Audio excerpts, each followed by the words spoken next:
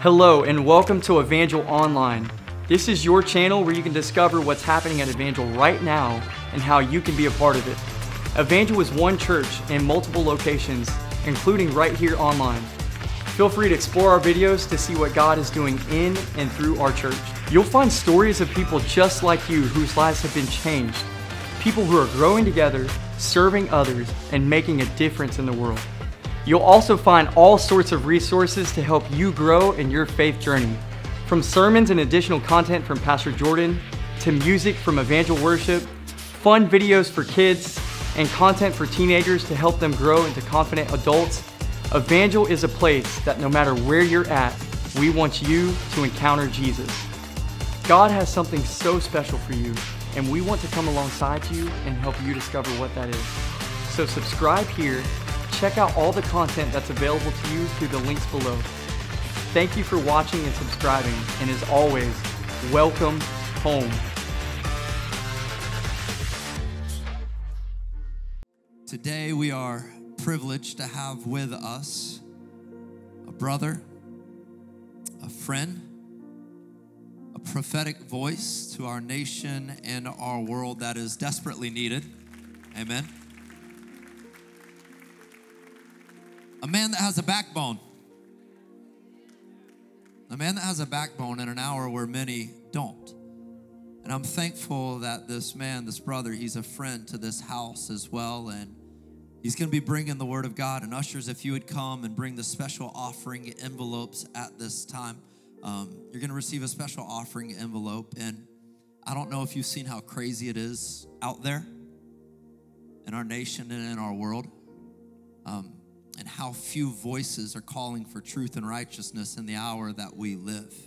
And when we have the opportunity to bless the men and the women who walk in these mantles, walk with this anointing, we need to bless, amen? And so I'm going to challenge you to give. There's baskets down front. You can give while he's preaching and speaking. There's drop boxes in the lobby. I want us to bless the man of God. Also, before Rabbi Cahn comes, we have a dear brother and friend here, Brother Steve Strang, who is the owner of Charisma. It's a large Christian publishing house that produces a lot of the Christian works in our nation and our world today. And so thank you for joining us. Let's welcome Rabbi Jonathan Cahn as he comes to the stage at this time.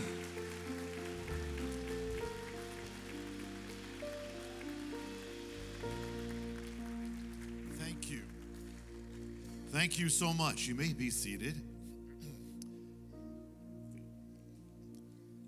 It's a blessing to be back. I always feel like I'm home when I'm here at Evangel. And the only thing is that my friend, Pastor Gary, is in glory and rejoicing. You know, that's the time I don't see him.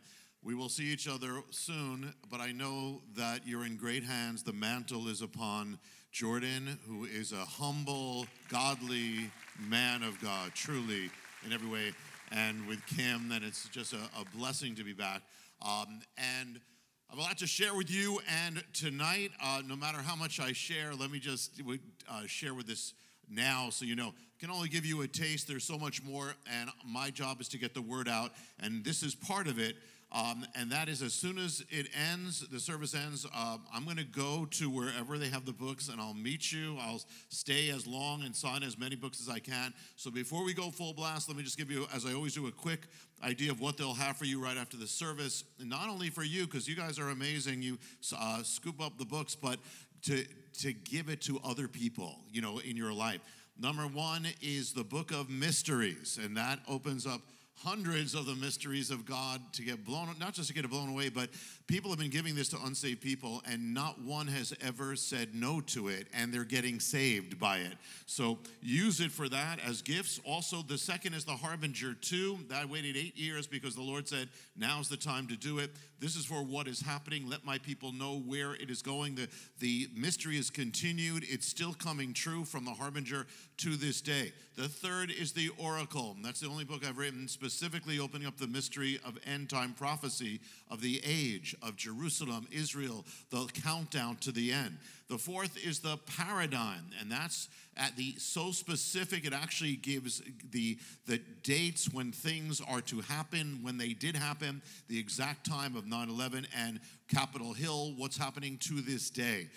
The fourth is what I shared last time, is the return of the gods. That is explosive. It is, I'm amazed they didn't try to ban that. This is the spirits behind the gods, or spirits behind what is happening now, the dark trinity affecting everything in America and touching all of our lives. And the newest one that I wrote after I was here is the Josiah Manifesto. That's the ancient mystery and guide for the end times. And it is already coming true. I'll give you a taste of that.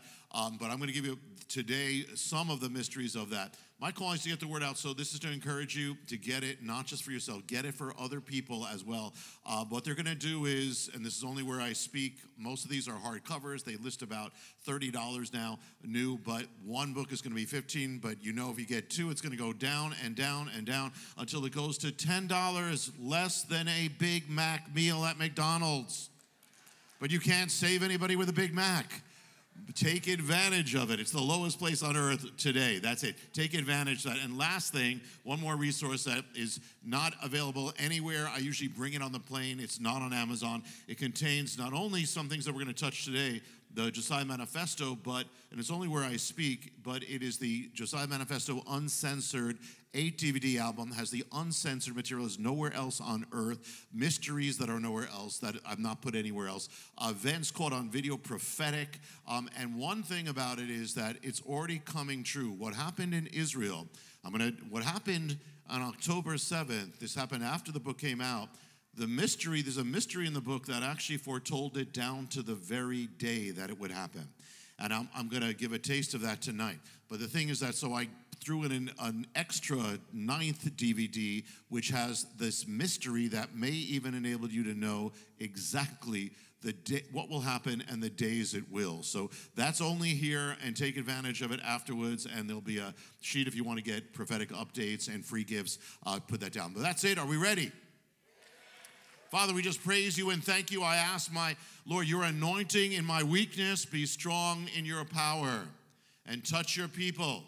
And we thank you, Father, that you are here with us, your people. In Yeshua, Jesus' mighty name, amen. Well, the Bible says that the sons of Issachar had to know the times they were in. We are in prophetic times. Last night, the world again, the focus was turned to Israel. Last night, Israel again was the center of controversy, the center of warfare, and I'm going to touch on this more. Is this actually in the Bible? What is happening? I'll touch on that tonight. But what I want you to see this morning is that it looks like it's out of control, but God is very much in control. He is very much on the throne. On Friday night, it was a Friday night in October, I was led to share in my congregation. Actually, it was it was this last October. And one of the mysteries from the Josiah Manifesto, and that mystery was going to come true the next day across the world. The mystery foretold that there would be an attack in the land of Israel. It would be a ground invasion. It would happen on the Sabbath.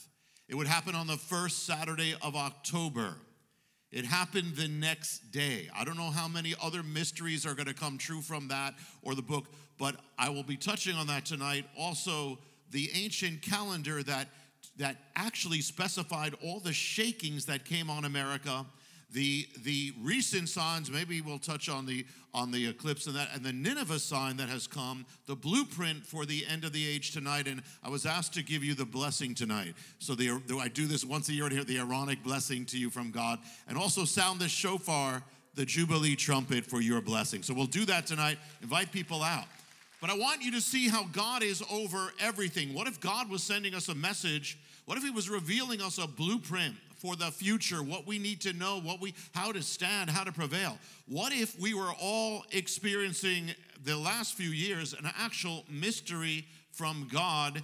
And that's what I'm going to take you on a journey, of a prophetic journey. And it begins for me in Cuba. A stranger asked me, he came from Cuba, and he said, come, you need to come to Cuba. In Cuba, Fidel Castro, the dictator, opened up the island for the religious freedom for 1 month.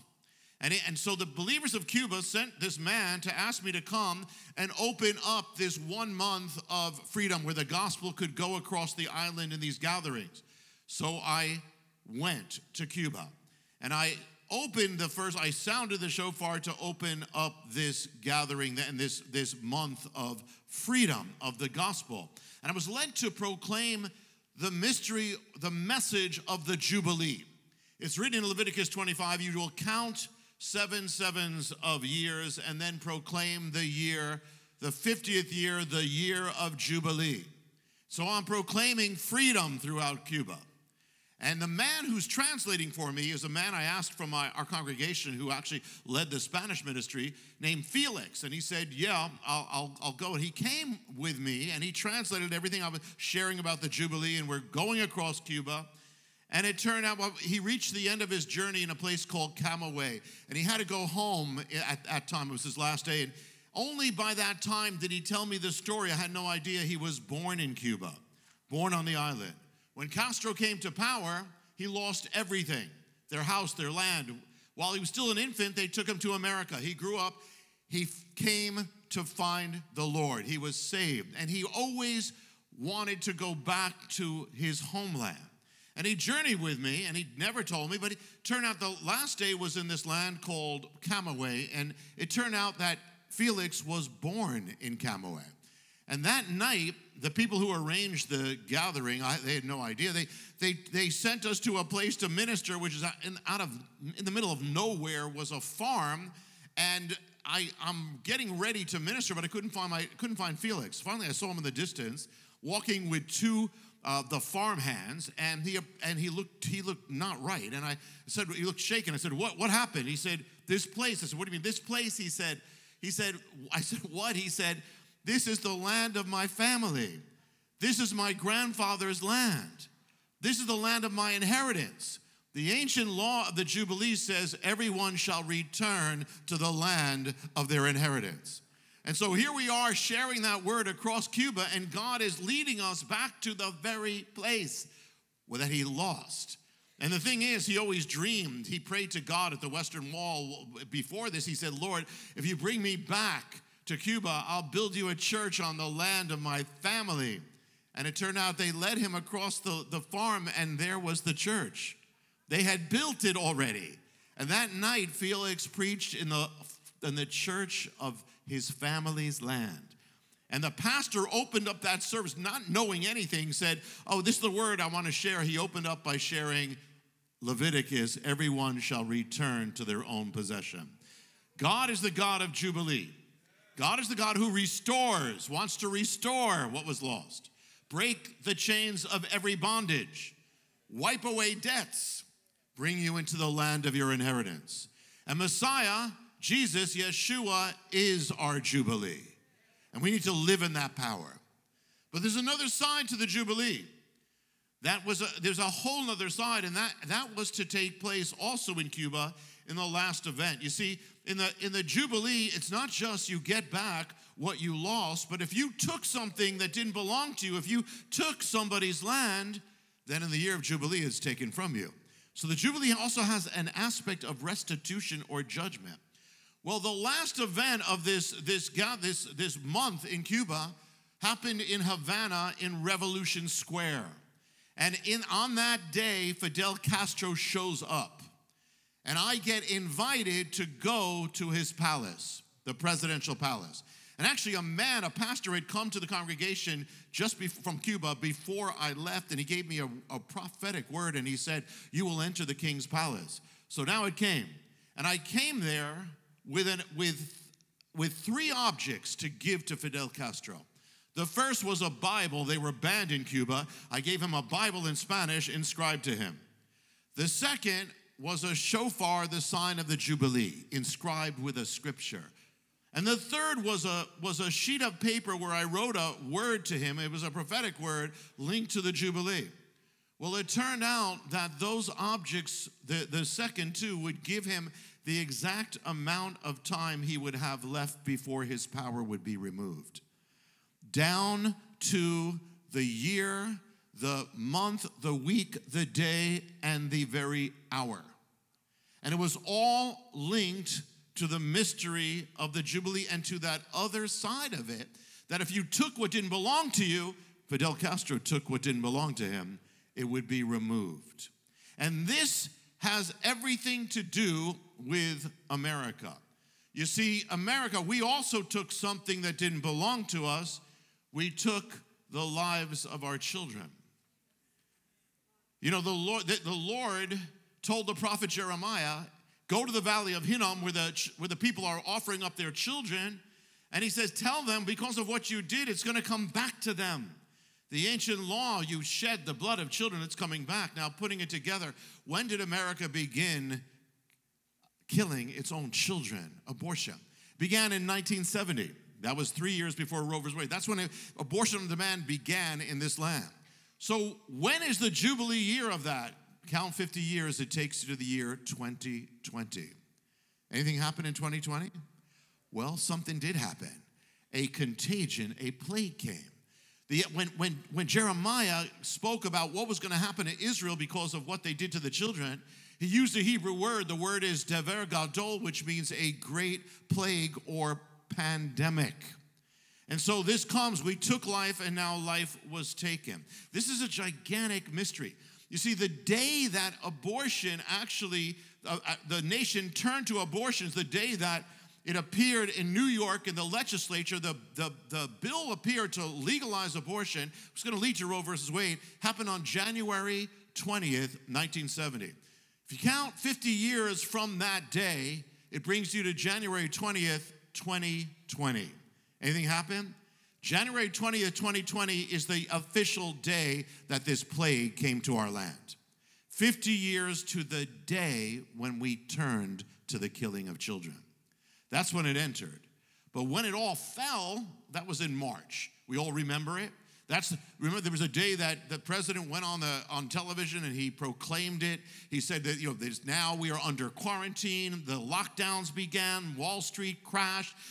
Everything happened on that day. It was called, the media called it the day that changed everything. It was March 11th, 2020. Go back 50 years from that day, takes you to March 11th, 1970. Anything happen? March 11th, 1970 is the exact day we began killing children in our land. 50 years to the exact date. But it goes even further. You see, there was a place, Jeremiah said that this is going to return to where you shed the children's blood. The valley of Hinnom. Does America have a valley of Hinnom? It does. It's called New York. New York is the center, the capital of abortion. More children have been shed. Their blood has been shed in New York than any other place. Notice what happened when this plague comes to America. It focuses on New York more than any place. 1 out of every 2 cases were happening in America were happening in New York. And New York is also the gate. The Bible speaks about judgment coming to the gate. Well, the thing is that 50 years before this, abortion came to the American continent through New York. And for those first 3 years until Roe versus Wade, most of abortions were taking place in New York, the majority. 50 years later, they discovered, scientists were looking at the genetics of the virus, and you know what they found out? If you had COVID, most of the virus, it came through the gate of New York where we killed our children 50 years before. So if you had the virus, it actually had the markers pointing to the gate where we did that. Now, one more before we go to another mystery. Jeremiah said that it's going to match. What happens to the nation is going to match what you did to the children. Well, so the question has to be asked. I asked it in the book, and that is that how many children were killed in those first 3 years from 1970, the entrance, until Roe versus Wade? The answer is 1.3 million. 50 years later, we have another 3-year period. It's 3 years of COVID. How many Americans were killed? The plague struck down 1.3 million, the same number of children. Now we move to another mystery. Could there be a mystery that actually foretold or foreshadowed what happened on Capitol Hill on January 6th? This is a great controversy. There's a big war over that day. But to speak about that, we have to open up the mystery of Donald Trump. I've shared in the paradigm, But the thing is that after I finished the book called The Paradigm, the mystery kept going. And that what this mystery is about, because the Bible has everything, and that is that behind the events and the leaders of our day, there's actually ancient prototypes from the Bible. And though he doesn't know it or doesn't intend it, and this is not about a man, but the thing is, Donald Trump is following the prototype of the ancient biblical leader, Jehu. Jehu was a man of controversy. He was wild. He was unpredictable. He wasn't a politician. He was a fighter. Donald Trump fights with everybody. In fact, there's evidence in the ancient Hebrew that Jehu had a Twitter account, but we're not going into that. We don't know that Jehu was a man of God, but he was used by God. Jehu mounted a chariot for the throne. Donald Trump began a race to the White House. Jehu made an alliance with the religious conservatives of the land. Donald Trump made an alliance with the religious conservatives of America. Jehu's rise took place in the 12th year of the king, the present king. The rise of Trump took place in the 12th year of the president at the time who was on the national stage for exactly 12 years. That was Obama. In order to come to power, Jehu had to come face to face in a showdown against the nation's former first lady. So Trump had to come face to face in a showdown with the nation's former first lady. The polls said that Hillary Clinton would win, but the template said that the one who walks in Jehu's shoes will win, and she did. Hillary Clinton had been on the national stage for 22 years with her husband, then on her own for 12 years in public office, and then back for 2 years to run for president. That's 14 years. So 22 years with her husband, 14 years on her own. In the Bible, the former first lady who was a queen, I don't want to mention that she was Jezebel, was on the national stage for 22 years with her husband, on her own 14 years. Until the showdown with Jehu. Now, what I'm about to tell you actually happened 3 years after The Paradigm, that book, was finished, but it's foreshadowed in the book. And that is this. Jehu, at one point, calls for the people throughout the nation to come to the capital city. Trump calls for the people to come to the capital city. Jehu, in the city of Jehu, is a great ancient capital building. It's actually a temple, a great temple, capital temple. Well, there's a great capital building in America. In the account of the Bible, the people of Jehu actually surround that Capitol building, and then at one point, they storm that Capitol building. Well, on January 6th, the same thing happened. And this is not to condone, it's to reveal. Now there's so much more here, but just say this. In those days, the Capitol Police announced the number of how many they had arrested on site for the riot. They arrested and made headlines, 80 people over and over again on the headlines.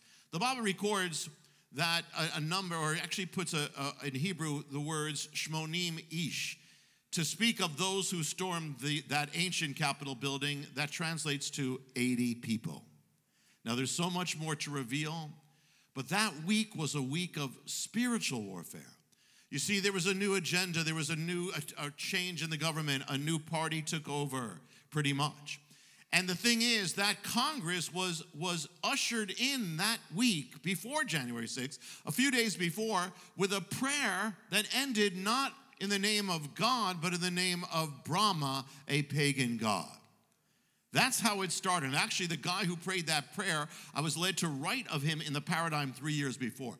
So it was a new agenda that took place. And that agenda was for the killing of children. The agenda was for what we would call sexual immorality. And the agenda was for against what we would call religious freedom. That's the agenda of Baal in ancient times. In the Bible, in the template, Jehu comes against the temple of Baal. He wars against the temple of Baal. When Jehu rises, the temple of Baal falls. When Jehu rose, he pulled down the temple of Baal. There has actually been an ancient temple of Baal in the Middle East. It has stood for 2,000 years. Trump actually announced his presidency in 2015, that's the summer. 2 months later, the ancient temple of Baal fell to the ground. And not that he had any idea, but when the Jehu rises, that happens. Now the Capitol building, actually, which was the center of this, it can be used for God, but it can also be used against God. That Capitol building actually was modeled architecturally after the pagan temples of ancient times, of Greece and Rome. And the thing is that Jehu's people actually stormed a pagan temple. A little known secret is that it is believed that part of that Capitol building was actually modeled after the ancient temple of Baal, the same temple that fell when Trump rose. Now there's more to this mystery here, but to say, so if Jehu overturned the temple of Baal, well, America has had a temple of Baal for many years, and that is allowed us, see, the temple of Baal allowed them to kill their children. The temple of Baal that we've had in America was called Roe versus Wade. It allowed us to kill not thousands of children, millions of children. And actually it means Trump, whatever you think of him one way or the other, was used to overturn that temple of Baal. How did he do it?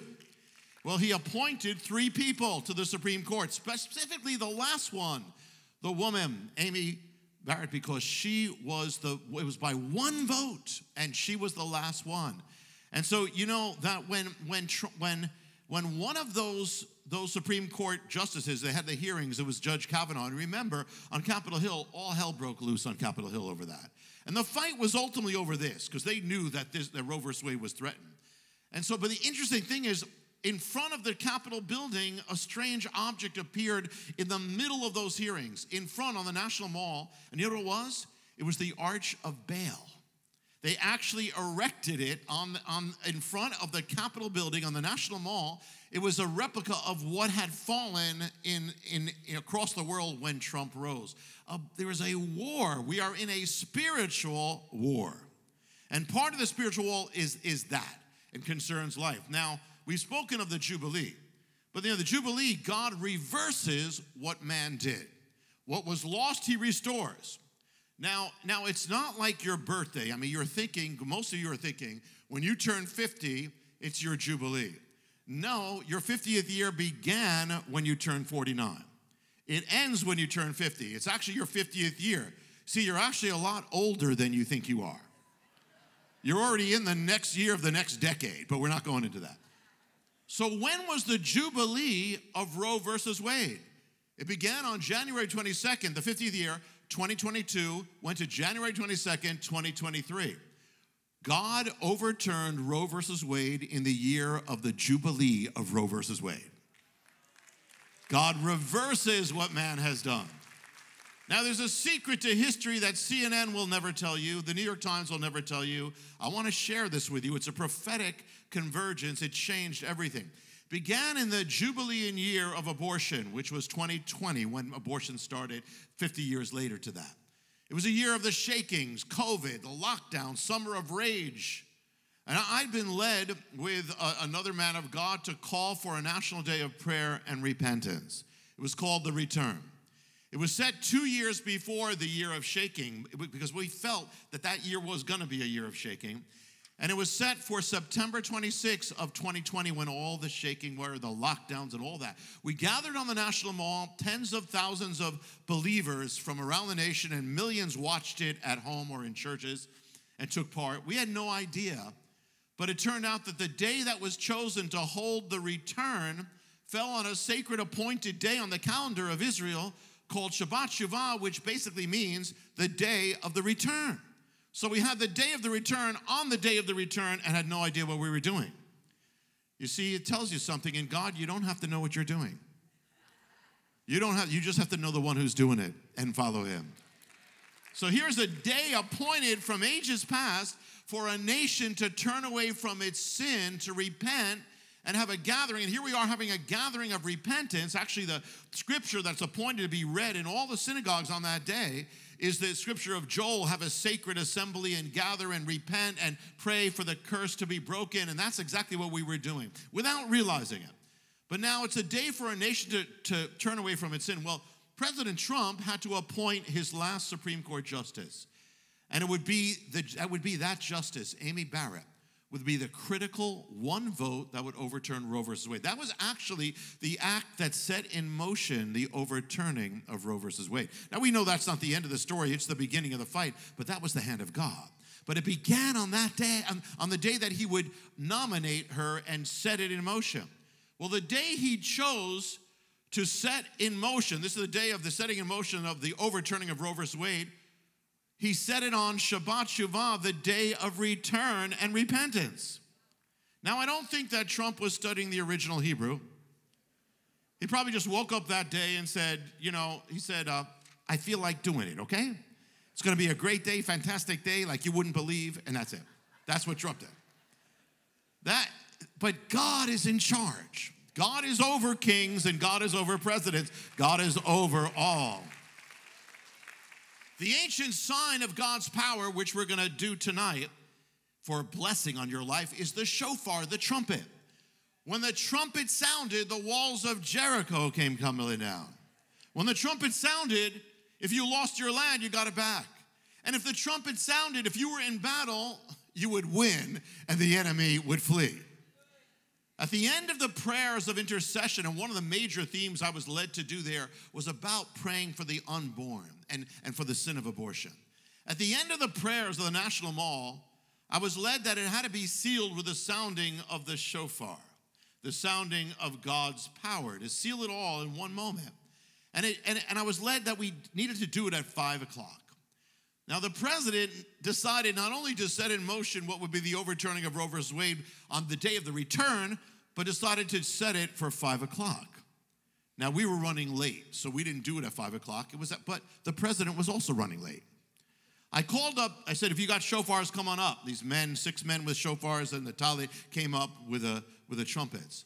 And I said, everybody, when you hear the sound of the trumpet, the sound of Jericho, when you hear it, shout to God for the walls to come down. And I said, now we seal the prayers that we prayed here, and I believe we were sealing the prayers of 50 years of prayers. I said, now in the name of Jesus, Yeshua, the Messiah, let the power of God go forth. And I said the word, go. At that moment, the trumpet sounded, and the people shouted. Meanwhile, on the lawn of the White House stood the President of the United States. At his side was Amy Barrett. He opens his mouth and begins the overturning of Roe versus Wade, sets it in motion. I said, go. The trumpet sounded. The people shouted. It was 5 o'clock, 4 minutes, and 33 seconds. The overturning of Roe versus Wade began when the president opened his mouth, set it in motion at 5 o'clock, 4 minutes, and 33 seconds. The exact same second. The day, the minute, the hour, the second. This is the secret history behind history. It's not determined by kings and armies. It's determined by the hand of God. And here this was determined. Roe versus Wade, the overturning began with the prayers of God's people and the sound of God's power, the sound of Jericho. In that split second, the American Jehu was used to help tear down the temple of Baal on the day of turning and repentance in the year of Jubilee. Now I'm going to do something I don't normally do. I don't want you just to hear this and believe me. I want you to see it. So if this goes right, you're going to see a split screen. On one side is the return. We're on the National Mall on that day, and you'll see a countdown. On the other side, you will see the president at the same moment. And if this works, you're going to see a prophetic moment that literally altered the course. So if you have it, guys, if you can show it with sound. Maybe can you do it with sound?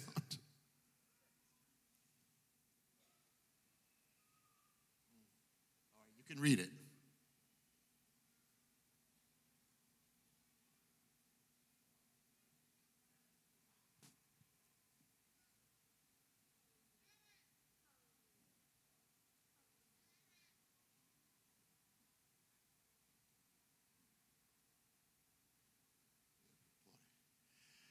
Well, that was without sound, but could you see what just happened? Do you see that what happened? We'll show that. We'll put that tonight with God willing will sound. At the exact same moment, God began the overturning of the death of the unborn. At the exact moment of the trumpets, the power of God. That's the power of our God. This is the God of Moses. He's still alive. The God of David is still alive. The God of Esther is still alive. The God of the apostles is still alive. And he's your God, and he's still alive. For you. Now tonight, we'll get this. Tonight, I'm going to speak of the mystery that foretold the invasion of Israel down to the day. The ancient calendar that's been determining everything that's been happening. The keys, I haven't even touched on Josiah, the keys for what God, has God given us a template for this hour and the days ahead, a guide, a blueprint of what we need to do with that, and we will sound that shofar, we will give that blessing. But I want to do this here. What does this tell you all? It tells us that our God is actually really real. He's actually true. You know, if you're really sharp, you know that if you have a speaker, you know, on that day, we had 150 speakers or people leading prayers. Started at 9 in the morning. And if you know that, if you're really discerning, you know that for a preacher to finish on time is called a miracle. If any one of them had gone 1 second too long or 1 second too short, it never would have happened. If the president wasn't late and we weren't late, it never would have happened. If the people who were applauding him, they applauded for over a minute, if that last applaud had been 1 second different, it wouldn't have happened. But you see, God is in charge of all things. When it says he works together all things, he means all things, not some things for your life, all things. He knows every hair of your head and he knows every moment of your life. If you're following God, God has all your times in his hand and has all your days in his book and all your moments in his heart. And he's working together every moment together for your good. You don't have to know everything that lies ahead. You just have to follow the next step. You don't have to know all that God has for the rest of your life. You just have to know what you need to do now. The Bible doesn't so much focus on finding the will, but obeying the will that you already know. If you follow the will of God that you already know in the Bible, it will lead you into the exact will of God that you don't know, your appointed destiny. And remember, this thing is happening, what I just showed, that's happening in your life all the time. You just don't always see it, but know that God is working all things as you follow him. Now, we haven't even touched on the mystery of Josiah, but I want to say one thing here about Josiah. Well, Josiah was a man of God who he didn't know all the things, but he was just seeking to do God's will. And yet God, one day, he was led to go up to the mountain called Bethel. And there, just obeying God, he smashed the altars of the gods on that mountain. And then he saw this stone and he said, "What's that stone?" And the people said, "That stone is the monument marking the man of God who came to this place centuries ago and gave a prophecy and named you by name and said you would come here and do this day what you did this day." Can you imagine what Josiah felt? Can you imagine what happened? He realized at that moment, he was just trying to do God's will. He was led into an appointed destiny. He was born for it. And that's the secret. Follow the will of God he has already given you. Follow the word. You will walk into your appointed destiny. Is there anything in your life that's not God's will, that is hindering that appointed destiny, get it out. Today, do what you have to do today. Get it out. And if there's anything that's not in your life that God has called, get it into your life. Take the first step today before you go to bed, and you will be walking to the destiny. Whatever God has for you, you're going to go there. You know, when I came to the Lord, I did so on the top of a mountain. I had never been to that mountain before. I didn't know how to get to the top. And it was nighttime, and there were a lot of roads and a lot of turns and choices to make, and yet I didn't make one wrong turn to get to the top. Do you know how? Oh, a simple thing. Whenever I got to the end of the road, I had to make a right or left. I looked which road is higher and take that road. Well, that's the key in your life. There is an appointed destiny. You don't have to know exactly what God has. All you have to do is take the higher step. Every day you are given choices to take a higher or lower step. Take the higher step. Every time you take that higher step, you're going higher, higher, higher, and you're going to end up on the mountaintop at the exact appointed will of God for your life. You see, there's one other thing about Josiah before I close this, and that is that when the revelation was given to him, it hit him. He was just trying to do God's will, but it was destiny. He was prophesied for centuries that he would be born when he was. He was appointed for his age, and his age was appointed for him. It needed him. Well, you know what? He's not the only one.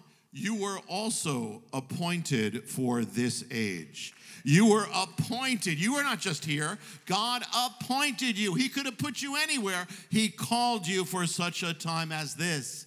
You were chosen. If you were appointed for this culture, you were appointed for this challenge, you were appointed for this time, you were appointed for America.